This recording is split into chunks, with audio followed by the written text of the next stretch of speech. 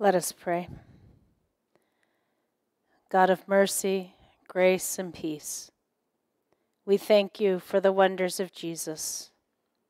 We thank you that in Jesus we have been reconciled to you. We rejoice in the lavish grace you have poured over us. Let our hearts be ever more turned toward you. Let our feet walk ever closer to the path your Son set before us. Let our ears be open to the call of the Spirit. And may the words of my mouth and the meditations of our hearts be acceptable to you, our rock and our Redeemer. Amen. Paul has gotten a really bad reputation over the last few thousand years. It's not uncommon for good Christian people to argue against Paul. They say that he is responsible for all the ill treatment of women in the church. They say his rules about how to live are harmful to those that God created differently. There is a good deal of blame heaped on Paul. And I have a secret for you. We're mad at the wrong person. Paul was a radical Jesus follower. He began his life as a Pharisee. That meant that he studied Scripture, what we call the Old Testament or the Hebrew Bible, extensively. He was a true believer in the God who showered loving kindness on God's chosen people. He ordered his life to obey all the commandments in Scripture. As a side note, there are way more than 10 or 11 commandments, depending on how you count them. Today, the rabbis count over 600. And yes, those rules are the interpretation of the original 10 or 11, but they held the same power as those first few. They were identity markers. They were ways to keep God's people pure in a world that was not pure. They told people how to act and how to do commerce and how to deal with immigration issues. They explained the proper way to deal with illness. And they didn't even have prior authorization clauses. Paul was steeped in this. He was steeped in a lifetime of study and conversation. He was a true believer. So much so that he wanted to stomp out that Jesus cult that was springing up all over the place. That Jesus cult was a dangerous thing after all. His followers were running around claiming that he had risen from the dead. Now, the Pharisees believed in resurrection of the dead, but not like that.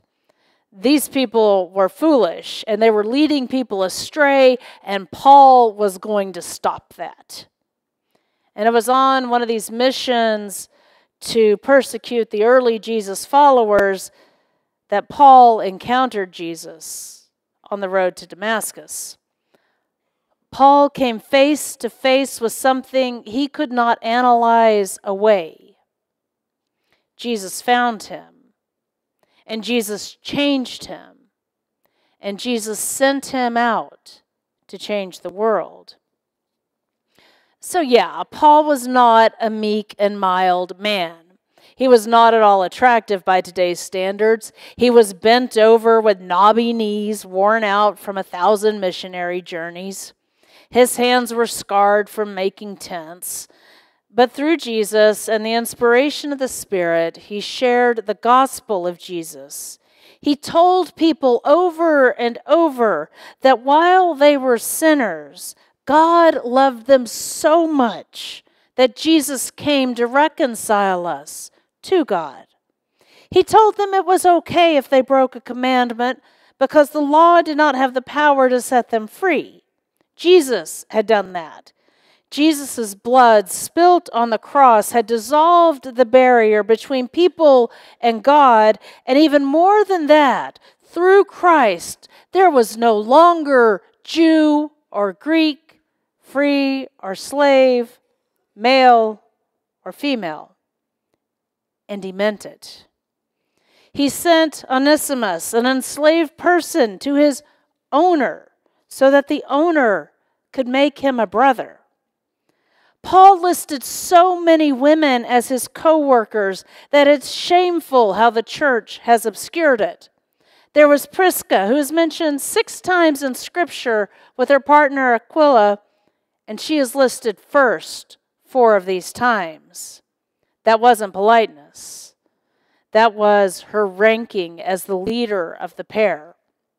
And there were many other women, Lydia, Junia, so on. Paul really believed and taught the radical equality of Jesus. And then we get to this letter, the one written to the Ephesians, the one that talks about how women are supposed to submit to their husbands, the one that has sparked so many memes with umbrellas, the Jesus and the one that has been used to weaponize Jesus against people who are struggling. The one that's been used to create a hierarchy in the church and in the family. And we go, what's up with that, Paul? Did you not mean what you wrote in Galatians? And the short answer is that most scholars do not believe that Ephesians is a true Pauline letter. It was most likely written several years after Paul's life, and it was written for a different purpose. It was written to help the new Christ-following church learn how to live in the world where the dominant power was the Roman Empire.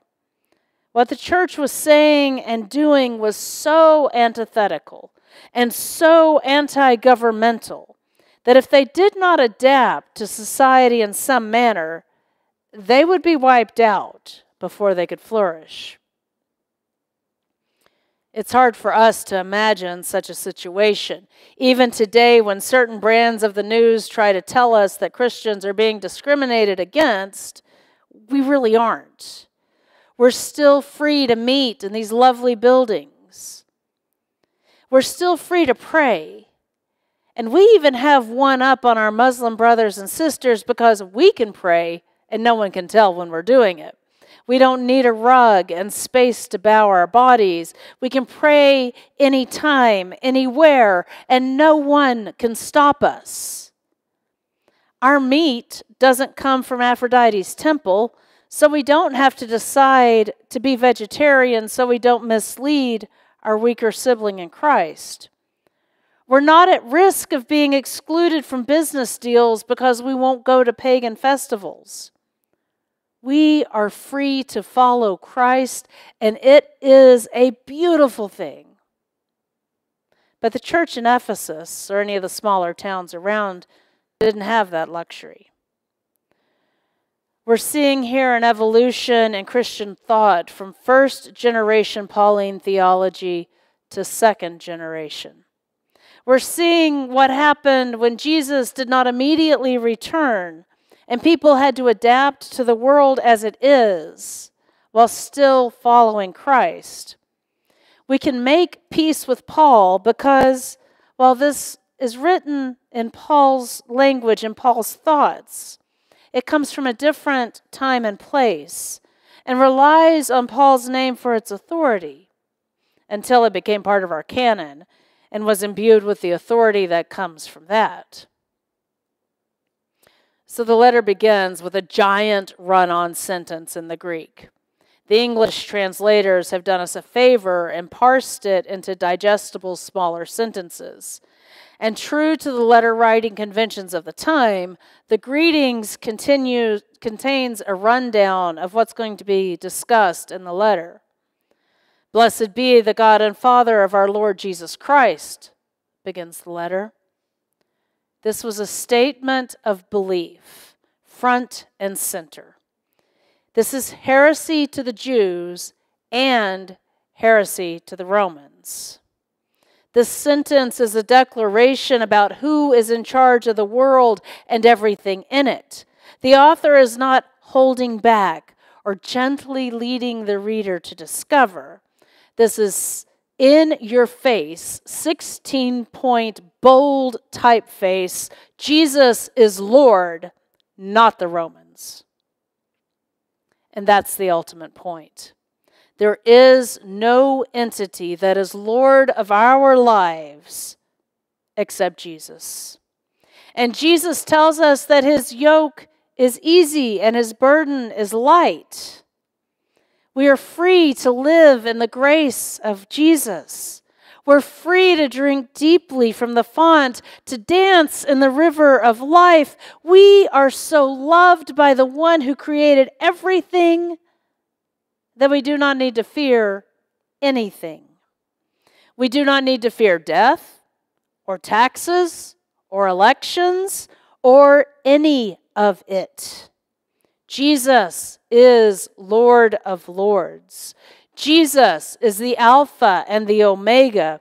Jesus is the one who opened the gates of heaven and said, "Come to me, all you who are weary and carrying heavy burdens, and I will give you rest." Beloved, put down your burdens. Take up your cross. Rejoice today. You are free. God is doing a new thing in your life. God is healing the broken parts of your body and your soul. God is mending relationships. God is providing for your needs. God is gathering your tears in a bottle because they are so precious. Refuse to be downtrodden. Refuse to give in to the call of despair. You are free, free indeed.